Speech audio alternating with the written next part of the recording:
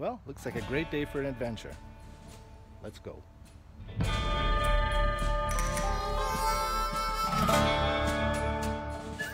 Today's adventure started out like any other, a day exploring the beautiful backcountry of the East Kootenays in beautiful British Columbia. However, along the way today, something odd happened. And I wasn't really sure what it was, and I didn't think much of it till I got home and watched some video footage. My good friend CJ was in town, and I decided to take her for a hike to Top of the World Provincial Park to see Fish Lake. Well, here we are for our journey today. We're heading up to Top of the World Provincial Park. We're going to hike up to Fish Lake. We've got probably about an hour and a half hike ahead of us. I'll take some photos along the way. I'll see you when we get there. When we get there. Yeah. See you when we get there. I didn't expect much of the 13-kilometer round-trip hike, but perhaps I should have paid closer attention to the warning signs. To be safe, I thought it'd be a good idea to let CJ lead the way.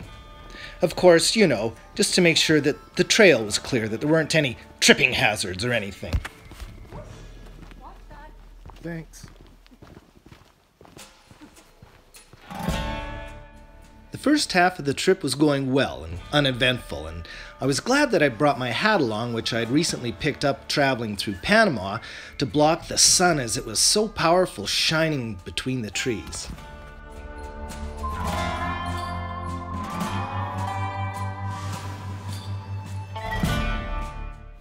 When we got to about the halfway point, we came to a beautiful open mountain meadow. The sun was shining bright, and that's when it happened. No, wasn't a bear. I can't explain, but a bolt of energy shot through my body. I jumped. My heart skipped a beat, and literally it took my breath away for a split second.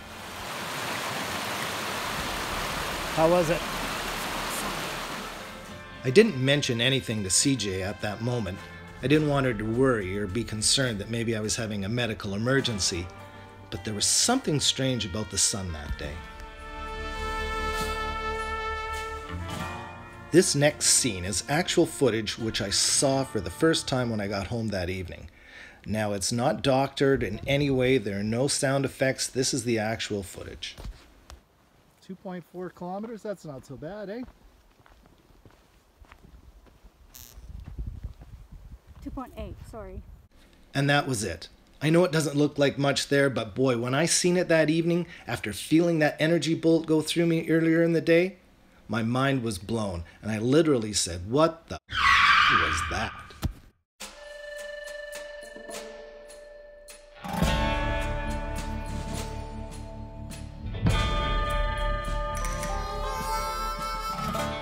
Actually, a few moments later, I felt fine, and I kind of dismissed the whole thing and carried on trying to make a happy vlog for all my viewers. Well, about halfway through our journey so far.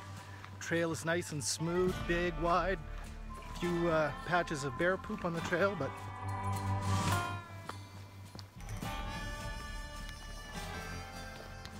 I'm sure we'll see a lot more people when we get up to Fish Lake. Now the story doesn't end there. A few moments later I caught up to CJ and she looked back at me and said, "Hey, where's your hat?" And that was funny. I did have a hat a few minutes ago, but all of a sudden my hat was gone.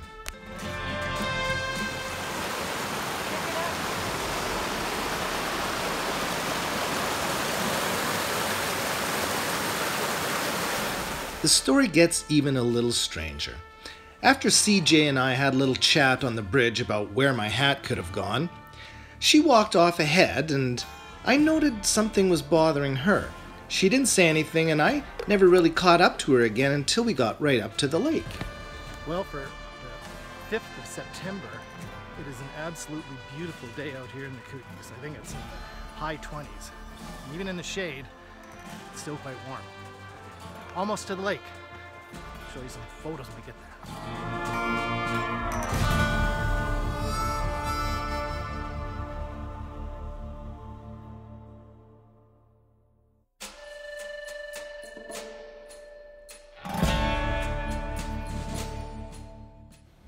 When we finally got to the lake, we sat down, took off our packs, and enjoyed a nice lunch that we brought with us.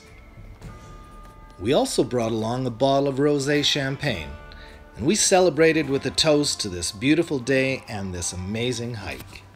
And then it was selfie time.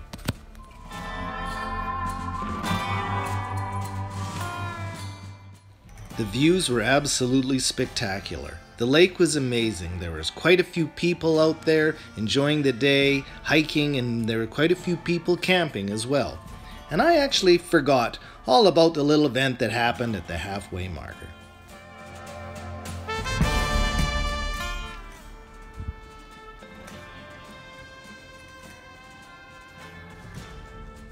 After that, I decided to head out on my own and explore the far side of the lake. I was hoping to get some more video footage. I wanted to get a better angle of the camp with better lighting. I heard there's some waterfalls over there, so I was looking to see if I could get that perfect Instagram photo. And it wasn't until I returned back to the lake that I got another big surprise. Well, I found the waterfalls and I got my Instagram pic, and I decided it might be a good idea to start heading back to the other side of the lake.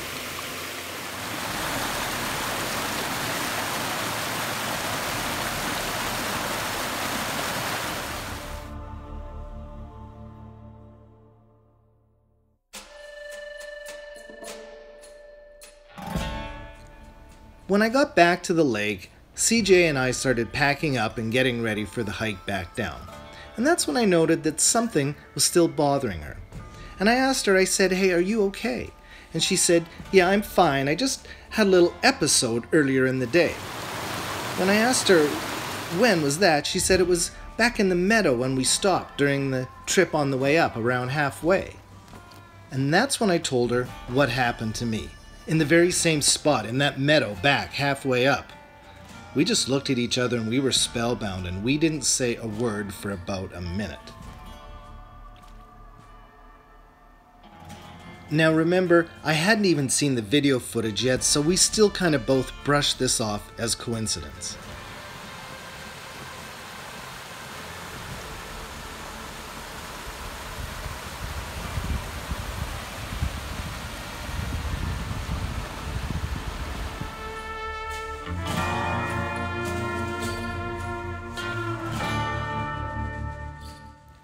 We packed up all our gear, started to head out of camp, and make our way back down the trail.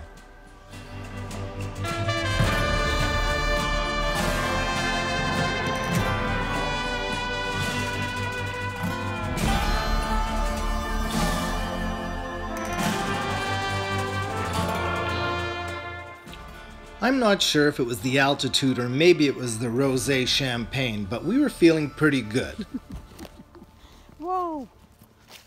Watch out for the forest. We laughed and giggled all the way down, coming up with strange stories what had happened to us. Maybe we were transported through time. Maybe we were abducted by aliens. There was something about that sun, though. It kept peeking its eye on us through those trees. Must have been cosmic rays. I think it was 5G networks causing that problem. Just some universal frequency. But I don't know, that sun really had something to do with it.